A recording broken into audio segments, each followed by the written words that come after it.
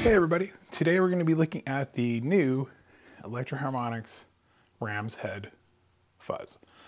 Now this is based on the 73 V2 Violet Ram's Head, which can be heard on such records as, oh, David Gilmour has used it, a bunch of more modern people, Dinosaur Jr. comes to mind. Now, what I really liked about this, it does give you that kind of nice fuzziness and somewhat of an overtone when you're playing single note lines. I quite enjoyed it. So far, it's my favorite of all of the big muffs I've played.